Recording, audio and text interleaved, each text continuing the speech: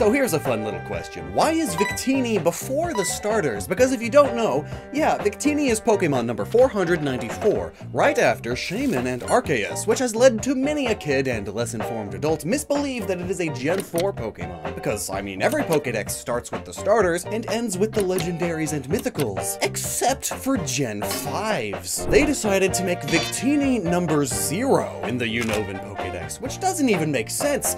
Yeah, we're making a Pokedex to catalog every Pokemon in Unova. Here you go, Professor Juniper. 155 Pokemon. I have finished the Unova Pokedex. Oh, good. Well, what about the 0th Pokemon? The what? Oh, you know, the 0th Pokemon, the Pokemon right before Pokemon number 1, Snivy, the grass starter, because every regional Pokedex starts with the grass starter. So the Pokemon before it, Pokemon number 0, the 0th Pokemon, Victini. Oh, I'll show you a Victini. Good, because that's exactly what I want. So, etymology. Vic is Latin for champion or victor, and something that's teeny is small, tiny. Hence the Iris champion joke. Because she's tiny and she's a champ. If I explain the joke, it's funnier. Victini also sounds a bit like victory, doesn't it? And I mean, like, here's a Pokedex entry. This Pokemon brings victory. It is said that trainers with Victini always win, regardless of the type of encounter. So yeah, it really is the victory Pokemon in the Dex after all. Hence the little V sign it does with its hands too, which is very popular in Japan actually. Though it isn't where it originated. For that, we have to go to Europe. It's 1939 and World War II is happening. The first recorded use of V for Victory was published in the French daily newspaper. Shortly after, the Belgian Minister of Justice suggested using V for Victory as a rallying cry, an enduring symbol of resilience, defiance, and solidarity. As German forces occupied several nations, British Prime Minister Winston Churchill sought to boost morale and rally the people in the face of adversity, and prominently gave the gesture. And it only got bigger from there. Eventually, the Allies were the victors of World War II, and thus continues to prominently display the symbol, which then came to mean not only victory, but peace and solidarity, reminding us of the triumph of freedom and the human spirit in the face of adversity. So it often pops up in both political campaigns and protests, as well as simply tourists having a good time in a peaceful land. And of course, Unova was not only the first mainline Pokemon region outside of Japan, but it was based on New York City, the United States' biggest city and the world's commercial hub. And not only was the US a big part in the Allies' victory in World War II, but also after their decisive victory over Japan, they then shaped the peace and prosperity Japan saw after the war. Japan refers to the time between 1945 and 1991 as the economic miracle, because after their loss to America and the Allies, America occupied and enforced huge swaths of policies in the land, which ultimately led to this economic victory from America, which itself is sort of a triumph. The American dream. And all that. It wasn't dead yet. Nowadays, a lot of humans are living paycheck to paycheck and struggling to make ends meet, and then, oop! Timmy's got appendicitis, and now we can't afford the electric bill.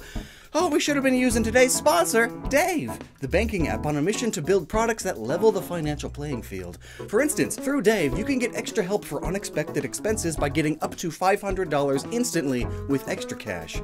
With no interest, late fees, or credit check, it's an easy way that millions have used already to get out of a pinch. It's a safety net that someone with unstable income definitely appreciates.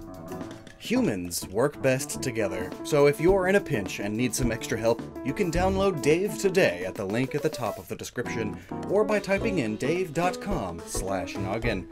Silent G and all. That's very important. That's dave.com/noggin. Sign up for an extra cash account to get up to $500 instantly. For terms and conditions, go to dave.com/legal. Instant transfer fees apply. Banking services provided by Evolve. Member FDIC. Consider it. Then also consider the Statue of Liberty. It itself is a universal symbol of freedom and victory.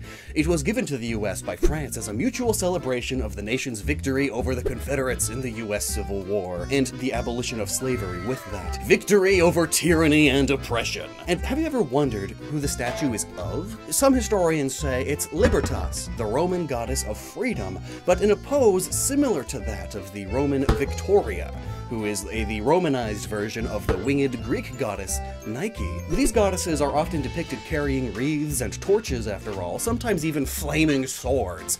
But the wings do explain Victini's. Nike's most famous statue is named Winged Victory, too. But back to that torch, Victini is fire type after all, and these torches are said to contain eternal flames. Flames that never go out. They are often symbols of hope and endurance, competition and victory.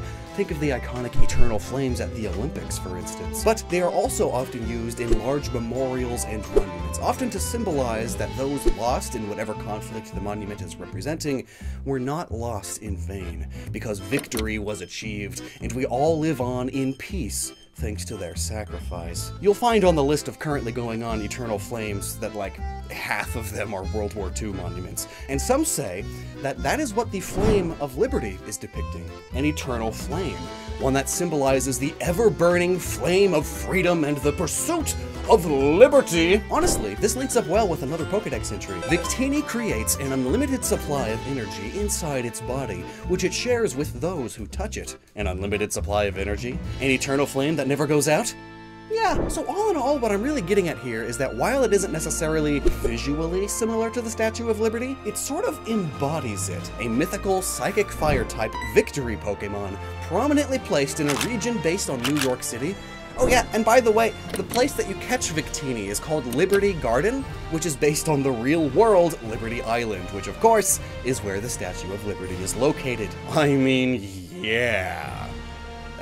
But that doesn't explain why it's number 0, though. Or why it looks the way it does. So let's answer that now. What is Victini physically? Well, I see it and I immediately think of apples. I mean rabbits. I mean rabbit apples. A common snack added to bento boxes. Apple slices cut in a way to resemble cute little bunnies with blimpy, pointy, V-shaped ears. It seems like a lot of work when just regular apple slices do the trick, but I get it. As a kid, I also had to have my fruits and vegetables cut into animal shapes to trick me into eating them. Food just isn't the same unless something dies for it. But there is some fun thematic history here too. While the earliest examples of bento boxes pop up in Japan in the 12th century, it was the Edo period that they really began to broaden, get decorative, and become sold in mass quantities, and really started becoming what they are today. And this is notable because the thing that allowed them to flourish was the lack of Japanese civil war, for the first time in centuries. As one expert puts it, the Edo era brought an end to civil war and ushered in a prolonged period of peace. With people now able to live in contentment, the bento box enjoyed a surge in popularity and quickly proliferated into many different types. The peace and stability of the Edo period allowed the people of that time the freedom to explore a variety of artistic and culinary pursuits. And these apple rabbits are extremely common in children's bento boxes today, so I think that connection sort of speaks for itself. But anyway, why a rabbit? It's not like rabbits symbolize victory or anything. Normally this is the part where I say, but actually, but no, not this time, because they really don't. Honestly, I think it's just because they needed a cute mythical Pokemon, and rabbits and bunnies already have V-shaped ears. That V-shape is definitely the most important part of its design, so whatever animal it is just whatever. Cause like, maybe it's not supposed to be a rabbit, or it's supposed to be any specific animal in particular, cause yeah, it looks like a rabbit, but it also looks kinda like a tailless squirrel, or chipmunk, or a mouse, or an ermine, or maybe it's just supposed to be a capital G generic rodent mustelid thing, because after all, victory comes in many shapes and forms. But none of that answers the question of why it's number 0. So is there even a reason? Well, yeah, theoretically. Anyway, so we've talked about its big V theming, yeah? Well, on top of all those things, V is also the Roman numeral for 5. So it being number 0 means it marks the beginning of the Gen 5 Pokedex. Or perhaps it's a joke about winning. He was number 1! First place, victory, and all that, but number 1 is always reserved for the grass starter, so they make it number 0 instead. An even better first place. 0th. It is possible that that was considered, but if you actually did partake in the original Victini event back when the games were new, Professor Juniper does actually just straight up tell you why Victini is number 0.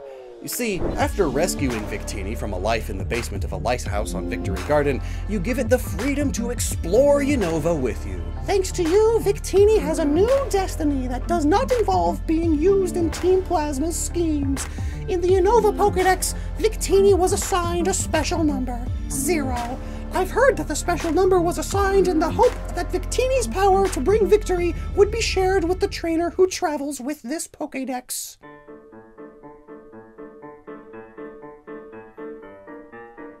So it's symbolic. I mean, of course it's symbolic. It was always going to be symbolic, but it's symbolic of bringing victory to you and your Pokemon.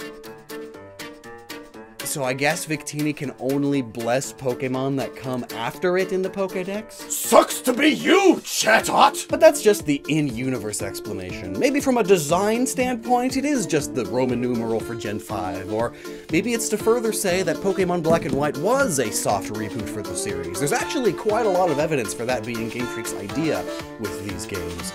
And I talk about all that in this video here. I hope to see you there. Thanks for watching, never stop using your noggin, and peace!